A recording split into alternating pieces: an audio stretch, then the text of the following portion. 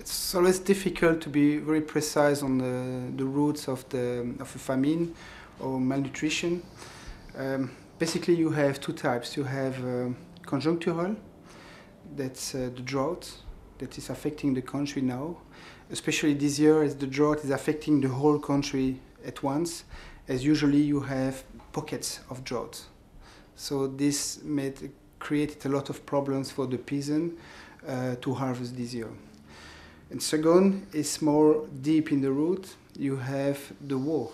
As for the last 20 years, you have instability. The peasants are not anymore able to produce enough food for the country. Let's say that if they can optimize the field, the Somali peasant can only produce about 60% of the needs of the population. It's very difficult to say because of the insecurity that is prevailing in the country. Non-organization can really circulate through the whole country and make surveys. What we can see is that the Red Cross now is present in the whole part of the country, and we have nutritional centers everywhere. So we could see that the malnutrition rate in all the centers just increased in the same time at the same level.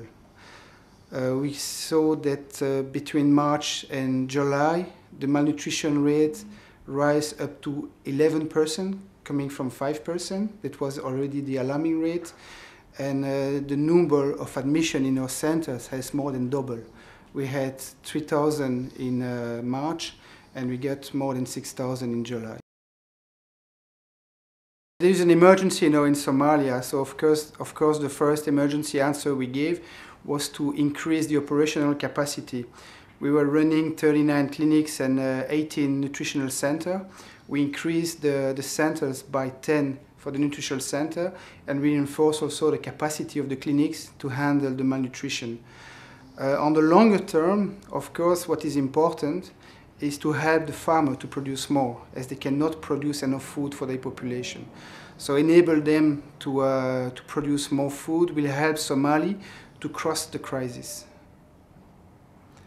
So last year we gave them tools and seeds, and we could increase the production by 5% of their needs. For one organization, it's a lot. For the second year in a row, the harvest is lost in the country. And the rainy season just stopped mid-July. So now we really enter the dry season. The last raining season was a complete failure. So we know that the next raining season is only forecast for beginning of October. So it's only at the time that the peasant can plant, and they can only harvest in December. So what is essential now is to feed the population till end of December. Then normally in January the population can go back to the normal and feed themselves. As an emergency answer, we provided also food for the most vulnerable people.